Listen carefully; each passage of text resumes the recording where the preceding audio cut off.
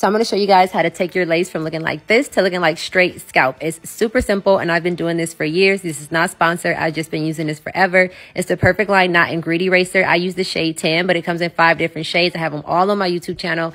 But you warm it up first. You either put it in a cup of hot water or you use a blow dryer like I do because it's quicker. And once it gets a little soft, you want to go ahead and roll it up and then put it directly in your parting area. I like to leave a little space at the beginning, and then we'll worry about that a little later. But you put it in the parting area, and if it gets a little messy or it gets on the hair, I like to take the comb and kind of scrape up the sides of the part, and then you take a little bit of oil and rub it on there, and then this also helps to get it off of the hair. And then I kind of just take the end of a comb and blend the perfect line forward a little bit into the space that I left empty. And then to make the part a little sharp, I go ahead with some eyeshadow and clean that up, and it comes out just like this, y'all.